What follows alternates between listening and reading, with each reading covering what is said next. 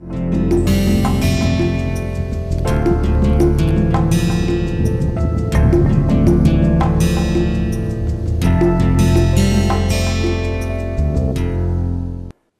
back. So, we are going to start the new session, and in this session, as I discussed in the last session, that we were talking about we have finished the new classical understanding, and now we are moving towards the new topic, which is about the output gap, about the monetary policy stand, how the central bank decides about what will be the appropriate rate of policy rate, which can be in the form of either increasing or decreasing the policy rate. So, how central bank decides about these things. When I mention about, so let me give you the background what we are going to discuss about the monetary policy in today's session. In this session is about how we can understand the role of monetary policy, or we can think about what will be the appropriate rate of policy rate. So, in case of India, we have the repo rate and reverse repo rate.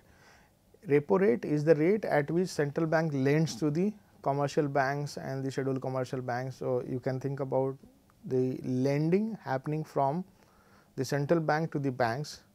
When banks are having excess liquidity and they feel that they have excess reserves, excess cash, and the central bank also feels that they have excess liquidity in the economy, then it allows the commercial banks to keep money with the central bank. So, central bank will be offering some rate of interest on that. So, that is what we call it the reverse repo rate. Let us first understand about the repo rate, because repo rate is always higher than the reverse repo rate, and repo rate plays very important role. So, in case of India, we have something called the liquidity adjustment facility. So, LAF. Under liquidity adjustment facility, typically it happens that the central bank decides about increasing or decreasing the money supply based on increasing and decreasing the policy rate, repo and reverse repo, and they adjust the liquidity in the economy through these two rates. So, whenever they feel that you have less liquidity in the economy, so they decrease the rate of interest and pump the money through the repo rate, and whenever they see that there is excess liquidity, then they will be going for either increasing the reverse repo rate. So, reverse repo rate means either banks will be incentivized to save, or they will be simply increasing other parameters, for example, cash reserve ratio and SLR requirements. But in typical case, the policy rate matters a lot, because on this you have the money supply decided. So, if your money supply is moving around the repo rate or the policy rate, then it becomes really important that what will be the appropriate rate and which all parameters will determine this rate. When the central bank or RBI, Reserve Bank of India, is going to decide about the rate of interest, that repo rate, which is 4% this time. So, if it is going to be 4%, then this 4% will be based on which all indicators, which all indicators will play a very important role. That understanding is crucial in the macroeconomic setup, and in this particular setup we will try to understand that which all factors, specifically the parameters, play important role in deciding about the appropriate policy rate. In case of US, you have the federal fund rate. So, maybe we will be having examples from that, but it will be really interesting to see that in real life how it works.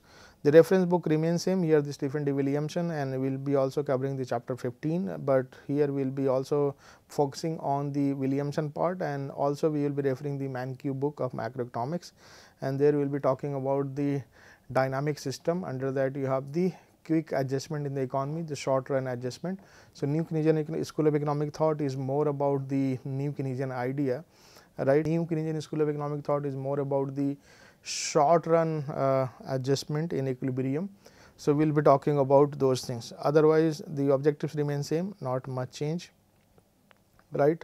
So, here we will be talking about the condition under which we are discussing this part. So, here we are talking about the Taylor rule. So, John Taylor developed this idea that what will be the appropriate monetary policy rule through which central bank will decide about the appropriate rate, about the policy rate. So, Taylor rule for monetary policy: increase in nominal interest rate when inflation too high. Normally one of the main objectives of the central bank is that it has to go for price stability. So, when I say about price stability, then it implies that the rate of inflation has to be lower.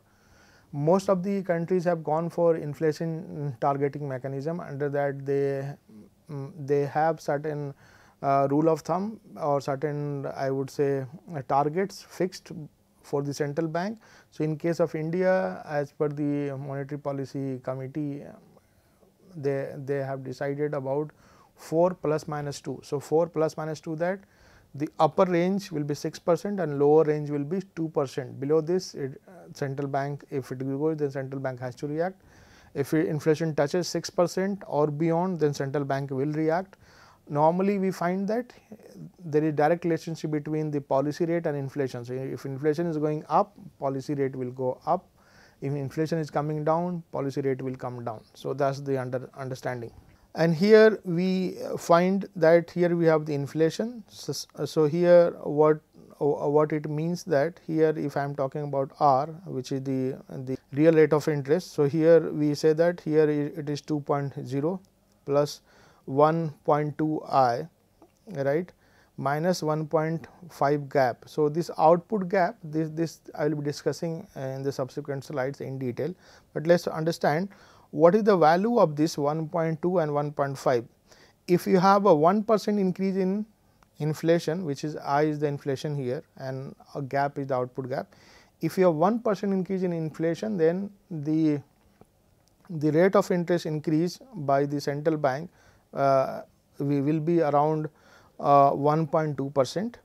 If you have the output gap here we are mentioning about gap, this shows about the output gap. If output gap is around, if output gap, which shows the relationship between the unemployment rate at the equilibrium and how much unemployment rate you have actual. So, deviation from that, or you can say that the actual and potential output with the full capacity, how much output an economy can produce and how much it is producing right now. So, if it is lower, then of course, it means that you have the slowdown. If you are producing higher than the potential, then it means that you are utilizing all of the resources, your employment and everything will be better. So, unemployment will reduce. So, that kind of dimension I am talking about. So, let us first think about the nominal interest rates. If you have a inflation increasing by 1%, your nominal interest rate will increase by 1.2. If the output gap increases by 1%, your nominal interest rate will have the inverse relationship, that it will decrease by 1.5. And these relationships are having very important role in the economy. If you have a I, inflation 0, if you have no output gap, your nominal rate of interest will be equivalent to what you have the 2%, which is the natural rate of interest. So, this can be called as the natural rate of interest. Natural rate of interest at which the rate at which you have the full employment in the economy or equilibrium output in the economy. So, you do not see any deviation. So, these two variables play a very important role. One is the inflation and one is the output gap. And if you have a output gap as 0, so 0 multiplied by 1.2 it becomes 0, and 0 multiplied by 1.5 it becomes 0. So, these two will be 0, which means that your nominal interest rate is equivalent to the natural rate of interest, and this is the ideal scenario, but in real life it may not be the same. Let us talk about how we can understand this. So, this particular part we are discussing from Mankiw. So, there we have first start with the basic premise of the Taylor rule derivation. So, this equation is widely popular and being used by the Fed Reserve for its policy stand on the monetary policy. So, here we have a YT, which is the output, and here you have the natural rate of output, and natural rate of output is the rate at which if everything goes well, ceteris paribus, then this is the output that the economy will achieve. So, if everything equals, then and if the economy utilizes the resources available in the economy optimally, then this is the output that the economy is going to get. Then here you have the real rate of interest. This is what we have the RT, right, and rho here is the natural rate of interest. So, real rate of interest is this, right, and here you have the epsilon t, and this epsilon t is having some kind of shock. So, this is from demand side. So, demand side in the sense that you have a sudden change in some macroeconomic scenario, inflow of capital or something that has created some shock, or maybe a unwanted shock has happened in the economy. So, because of that there is decrease in demand. So, this random variable will have both upside and downside capturing in the economy from demand side. So, and mean of this is 0 and variance is 1. So, this is how we go about it. The alpha is greater than 0, so right, and rho is also greater than 0. The rho is important. Rho is the natural rate of interest. It is the real interest rate at which, in the absence of any shock, the demand for goods and services equals the natural level of output. So, this is what I mentioned at the full employment equilibrium level. So, this is the ideal situation. This should be the rate of interest actually in the economy, but due to deviations either because of this epsilon or because of this alpha, you have some parameters not coming exactly to the natural rate of interest. So, real rate of interest is not equal. If real rate of interest is equal to natural interest rate, this becomes 0, right, which means that your y t is equal to y t bar, and if you are just taking the expectation, then this is also 0. So, this is the ideal situation, that if you have a real rate of interest equivalent to rho, which is the natural rate of interest, then you do not have to worry about. The moment you have a deviation, then it matters a lot. So, if r t is greater than rho, then what will be the scenario? If r t is less than rho, then what will be the scenario?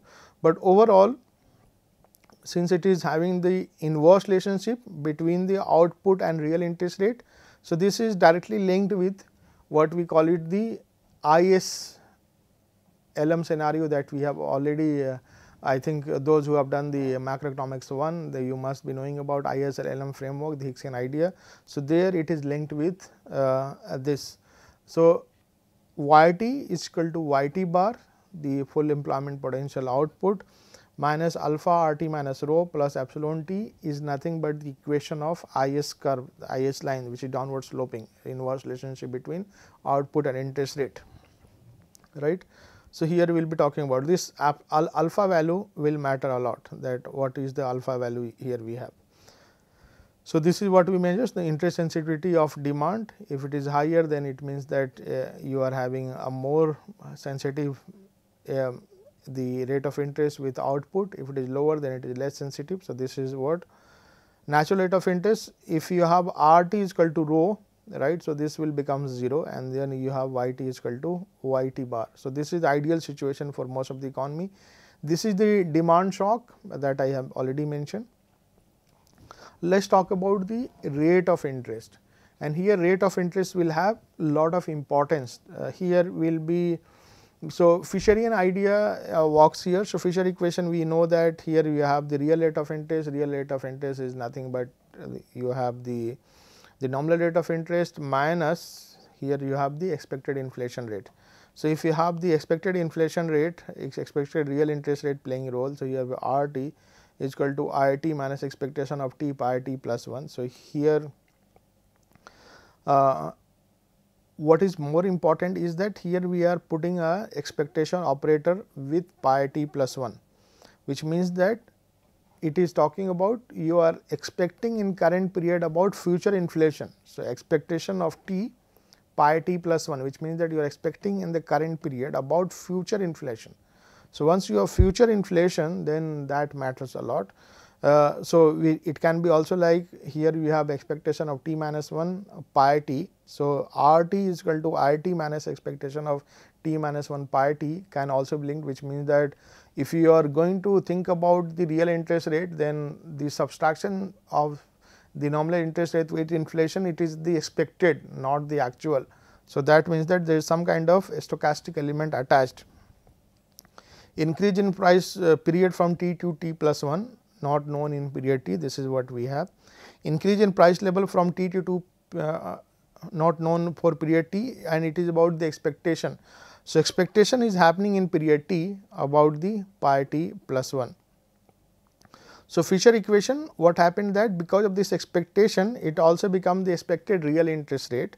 So, your expected real interest rate is nothing but the nominal interest rate minus the expected inflation that the consumer is expecting in current period about the future inflation. So, maybe you can think about the current inflation based on the expectation from the past. So, maybe this can be linked with the adopting expectation scenario. So, adopting expectation will be coming after this. So, this is how it works. The second is about the Phillips curve. So, Phillips curve is coming from the supply side. So, Phillips curve how it works. So, here you have the current inflation, and here as I told that this is coming from here expectation of t pi t plus 1. So, here you have expectation of t minus 1 pi t here, which is nothing but the previously expected inflation. Here we have a phi y t minus y bar, and this is nothing but your output gap. How much is inflation response when output fluctuates around its natural level. So, this is the natural level of output, and this is the actual output. How much is the deviation? Natural level output means the output achieved at the full employment equilibrium, and there is no deviation happening. So, this is the most ideal scenario you can see. So, y t bar represents the most ideal output, but in reality, in actuality, depending upon the rate of interest and certain parameters, it may not be the same to achieve the same level of output. So, deviation will attract some change in the policy rate and inflation, and this is what we are trying to understand here. And V t is nothing but here we have the supply shock random, or so it is having the same like aggregate demand, the epsilon that we had assumed. So, it is having the same. The phi shows the sensitivity of inflation with respect to output around the natural level, which means that when economy is booming, your y t will be greater than y t bar, which means that here you will have the output rises above the natural level, which means that this is the natural level output. Your economy is booming. If it is doing good, then it will be y t minus y t bar, and if the economy is not going up, if it is not moving up, and if it is in recession, then it will be just opposite to this. So, y t minus y bar that we have, this will be y t greater than y t bar, boom scenario. You will have the higher inflation scenario, the central bank will also react in the same way. If a y t less than y t bar, you have the slowdown in the economy. So, this will create a very favorable scenario for the lowering the interest rate, then the central bank will think about reducing the interest rate. So, output gap has lot of importance. Second thing about the output gap, it also talks about the unemployment scenarios, right. So, unemployment scenario can be linked with your output gap. If it is higher, if your y t is greater than y t bar, then it means that you are creating more output, demand of goods and services are higher, and then it will also bring more favorable scenario for the economy, right. So, we can think from the perspective of unemployment increasing and decreasing. So, there is a very famous law. So, the above equation can be linked also with the Okun's law that shows the inverse relationship between output and unemployment. So, if y t is greater than y bar, unemployment will be lower. If y t is less than y bar, unemployment will be higher, which means that it is having some kind of inverse relationship with pi t, right. So, here y t minus y t bar is linked with the Okun's law, which means that it is also talking about the inverse relationship between output and unemployment. So, output and unemployment will be linked with this. When the economy is booming, output rises above its natural level, which means that here you have more employment of labor, everyone will be getting wages, everyone will be happy, unemployment will be lower. So, from such theory perspective also we discuss that if the economy is booming, everyone is having good scenario, there is not so much increase in the social welfare cost, and the social welfare amount is not increasing, which means that unemployment insurance benefit, if it is not increasing, then this creates more matching scenarios, which means their firm will be posting vacancies and the individuals will be also getting job. So, if you have y t greater than y t bar, then this creates that kind of scenario. So, ultimately we will be having a less of unemployment, but if you have a output gap increasing, which means that y t is less than y t bar, then this is creating a more unemployment, less matching happening in the economy, companies are posting jobs, individuals are not applying, and at that time if the central bank or if the government has gone for increasing the unemployment insurance, then there will be again matching efficiency decreasing and labor market tightness that we discuss in that way. So, this will further decrease the output and increase the unemployment. So, it is also linked with this. When the output unemployment is below natural rate and vice versa. So, this is how we mention about.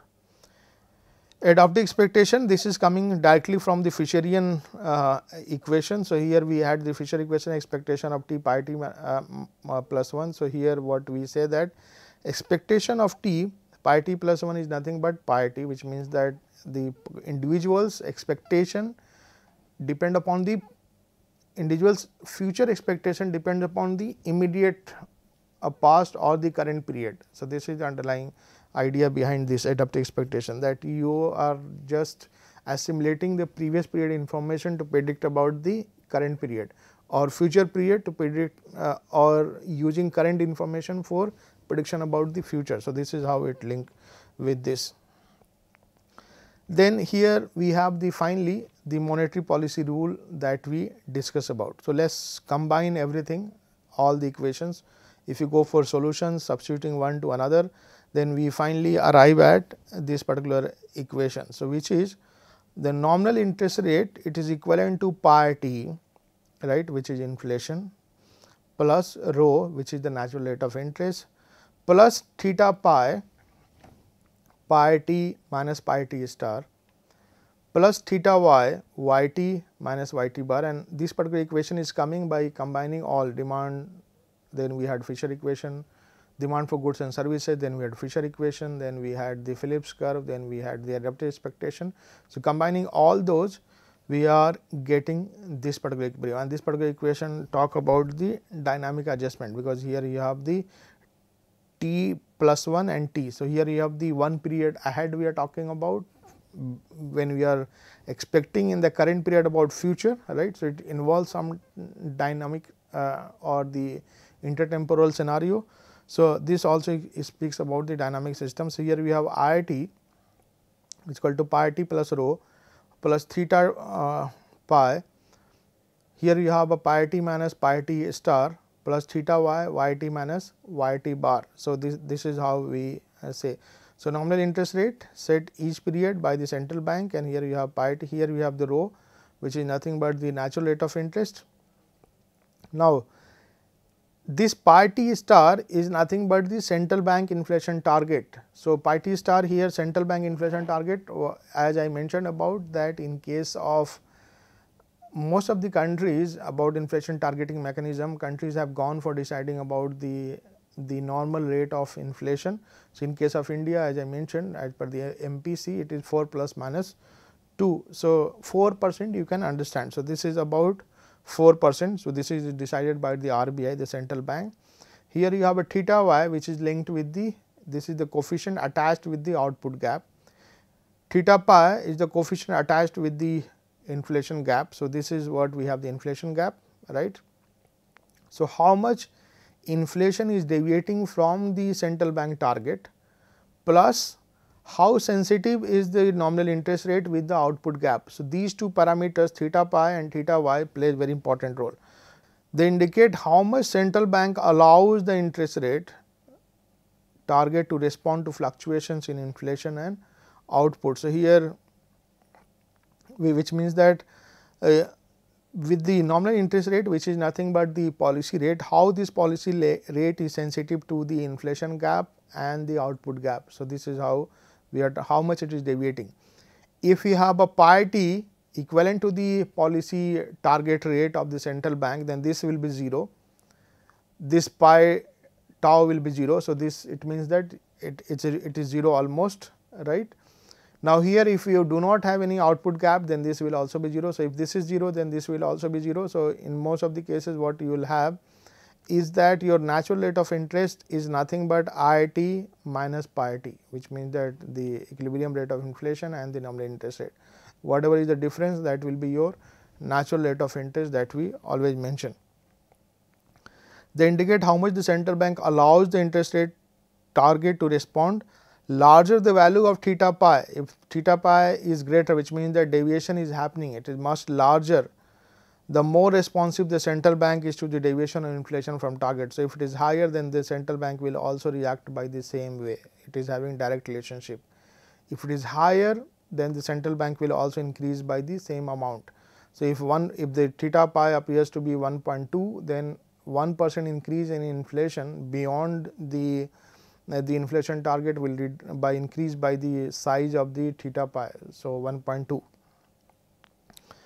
The larger the value of theta y, the more responsive the central bank is to the deviation of the output from its natural level. So, this is how it, and it is also linked with the Okun's law that I mentioned, that at equilibrium how much you have the employment taking place and how much it plays very important role. So, this is how we talk about. So, for the central bank, whether it is Federal Fund Reserve or the Reserve Bank of India, theta pi and theta y play very important role, and these two concepts are really important. So, if you are thinking about I t is equal to pi t plus rho. So, here what it mentions, if you just try to understand, measure how much the central bank adjusts the interest rate when inflation deviates from its target. This output gap, you have how much the central bank adjusts the interest rate when output deviates from its natural rate. So, this is how we try and understand. So, theta pi will be high relative to theta y if the central bank considers fighting inflation more important than fighting unemployment. So, this is how we can interpret the coefficient. In the real life, scenario, this is how it looks like, that your inflation, the federal fund rate of the US economy, it will be around pi plus 2. So, this is the federal fund rate, Taylor rule of the federal fund rate that the Federal Reserve Bank of US always consider. So, they consider theta pi and theta y as 0.5, both same GDP gap. 2% is the Federal Reserve Bank target. So, they consider 2%, which is also the natural rate of interest, right. So, nominal federal fund rate target is this, right. Now, GDP gap that they consider by this, you can also calculate GDP gap by, as I told, I think in some sessions, that you can take the you can go by filtering mechanism, you can take the deviation from the actual. So, any data will have the cyclical and trend. If you subtract actual minus actual data, if you subtract trend from actual data, whatever residual amount that you are going to get, that acts as an GDP gap. So, percentage. So, according to Taylor rule, the real central bank's policy rate minus inflation, this is what should respond to inflation and gap. So, in case of US economy, since it is 2%, if you have the scenario where pi is also 2, then this becomes 0. We have to only deal with GDP gap. So, if pi is equal to 2, then this will also disappear, which means that the central bank will be hovering about the real interest rate around 2%. So, this is how the real federal rate equals 2% when inflation is 2% and GDP is at its natural level. In most of the scenarios in Williamson book, what they mention about, this is the actual and this is the predicted with the Taylor rule, and they see a marginal deviation, not much, but yes, in certain situation they do not go for, they do not have the similar kind of trend that we often find. So, this is how it looks like. So, overall, what I hope it is clear that when we are talking about the decision about the policy rate, then what all factors are important. First is the demand supply scenario, which means that we are talking about the inverse relationship between output and rate of interest. Then we superimpose the condition of the Fisher equation, the real rate of interest will matter. Why real rate of interest will matter? Because individuals who are living in the economy, they will be thinking about how much they gain really from saving in the bank. So, if they are getting above the inflation, it is all good for the central bank. If they are getting less than the inflation, then that is not good, and individuals will have doubt about the central bank's credibility about the inflation targeting. So, all the central banks, they always think about moving around the Taylor rule, or they apply the Taylor idea from this perspective, and that is why it is very important to understand the John Taylor idea to at least come out with the appropriate policy rate. So, if you want, you can refer the Mankey book and also the Taylor, and I will be continuing further with recent developments non-conventional in next session. So, I am stopping it here. I hope it has helped you understand the monetary policy context in a much better way. We will be having further discussion in the next session, and I am stopping it now. Thank you so much for your attention.